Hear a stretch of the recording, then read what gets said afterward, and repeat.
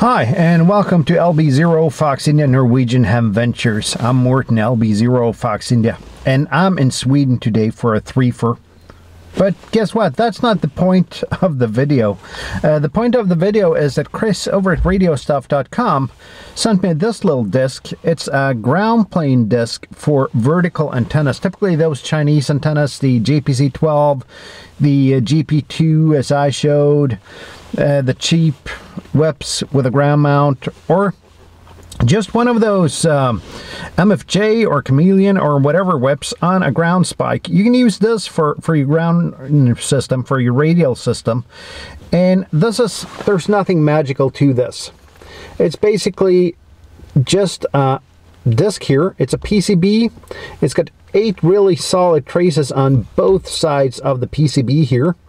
Go into some banana plug connections here, and Chris over at Radio Stuff, he actually supplies you with the banana plugs as well, so all you need is the radial wires. And I'm gonna try this out. Knowing the quality of Chris's stuff and the amount of time he puts into developing these kind of things, I'm guessing that it's gonna be good, but I've never tried this before, so I don't know. But I'm gonna try to find a place just around the parking lot here to put up that antenna system and the radials. I'll bring the camera outside once I've rigged up, and you can see how it looks, and then I'll do a couple of QSOs, only a couple of QSOs, because well, I know that's when you guys drop off, and then we'll finish the video with some conclusions on the ground plane disc here from Chris over at Radio Stuff. So let's go ahead, let's rig up and see what it looks like. So we got everything set up here with the ground plane disc here, and as you can see, just a small disc with 8 banana plugs for radials, and I have 8 10-meter radials here, and that's just because I repurposed some radials I had. I would probably use soda beams wire or similar, but this was what I had at hand right now. Furthermore, it's just a whip 5-ish meters up here, and that's all. So is this a good concept? Is it easier than the 2 crossbars and the ribbon cable that comes with it? Nah, it's not really easier. The ribbon cable with only 4 cables and the cross takes actually shorter time to set up. But this is a more robust system. It looks better, it's easier. And I haven't really taken a lot of time to tune the antennas. I'm at about 1.6 now, which is good enough for this. So let's see if this new car, because we got a new car now, so I'm going to see if the Fiesta is POTA worthy. Let's go ahead, make a couple of contacts, and we'll conclude on this disc after that.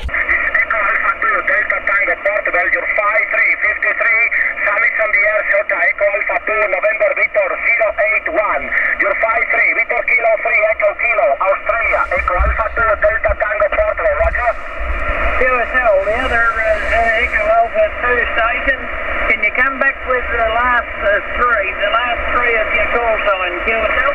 Yeah, roger, Robin, no problem, we are preparing the video, okay? Thank you so much. And that was Echo Alpha 2 Delta Tango Manuel with a QSO on what sounded like a SOTA with an Australian station. So 20 looks pretty decent now. Looking forward to call. But let's take a look at how I've set up, because it's a new car. I have no idea how to set up here. Usually I keep the radio over at the middle, but this Ford is so deep that I have no way of reaching the radio here. So radio is just on top of the instrument panel here. And I usually keep the camera where the radio is, so I'm going to keep the camera over at the center there, and we'll see what happens. So let's make some QSOs and draw some conclusions. Park to park. Any park to park or summit to summit, park to park, go ahead. Lima Bravo 0, sorry, Sierra Mike stroke Lima Bravo 0, Foxtrot India, park to park. Park to park, go ahead again, please. Sierra Mike stroke Lima Bravo 0, Foxtrot India. Hello, Sierra Mike stroke Lima Bravo 0, Foxtrot India. This is Echo Alpha 2, Delta Tango Portable. You're 55, roger? Roger, Manuel, 5 and 5 here as well, and you're my first QSO today. I just heard the VK station you had a QSO with. That's amazing. Over. Yeah, roger, yes, very good surprise. We have two Victor Kilos today here in this position. Well, we are in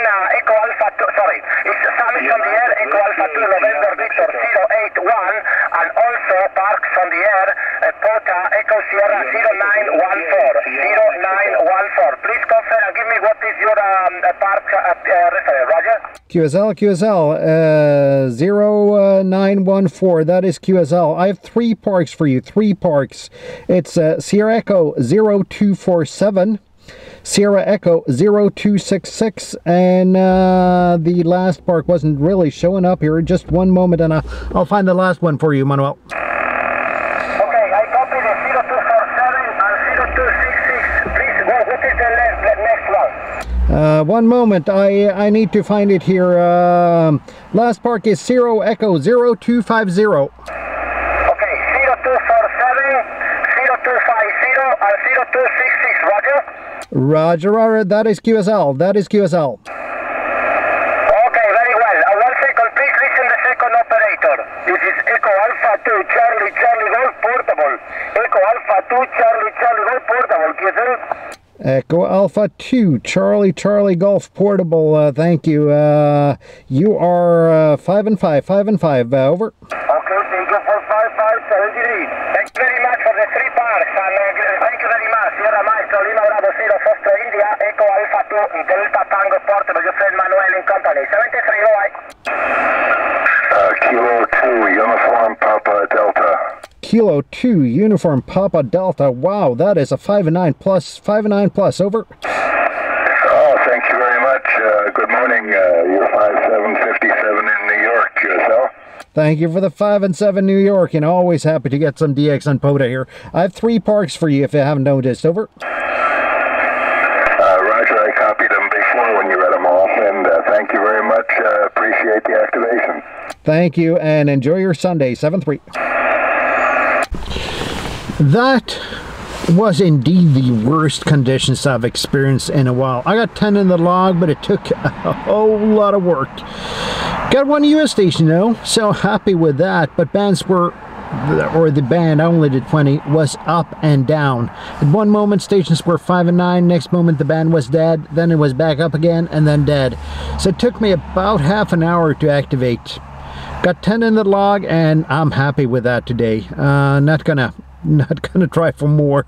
10 in the log today was more than enough. Besides that, the ground plane disc from radiostuff.com worked perfectly, so I'm really happy with that. Nothing to say about that. It simply just worked. I'm not sure if it's easier than what comes with the antenna, but it's certainly a good piece of kit to have in your bag. So this is going to be a keeper. So I just had some people nearby, so I needed to cut, but I think I was at the point of the ground plane disc. It's not necessarily an easier piece of kit, but it's a different piece of kit that works well in my bag, and I'm going to keep it. I need to figure out some lighter and probably shorter radials for it though. Having 8 10-meter radials that are permanent antenna thickness, that's not working too well.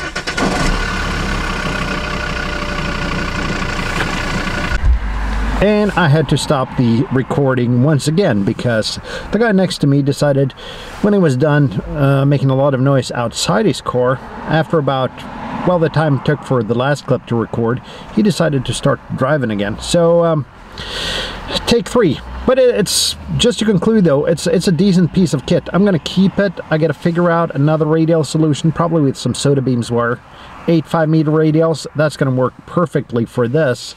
And then I'll see what I'm going to do furthermore. This kit is, I think it's about 6 pounds over at radiostuff.com. I'll leave an overlay over here so you can see how much it is. And I've tested several of Chris's products, and I can recommend every one of those that I've tried.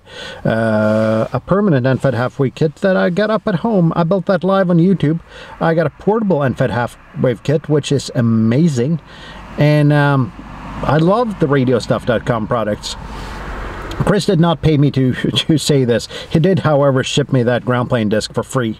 So just so you know that this is partly sponsored content. Nonetheless though, made the activation, 10 in the log, happy for that today in terrible band conditions. Please hit that thumbs up button if you like this video.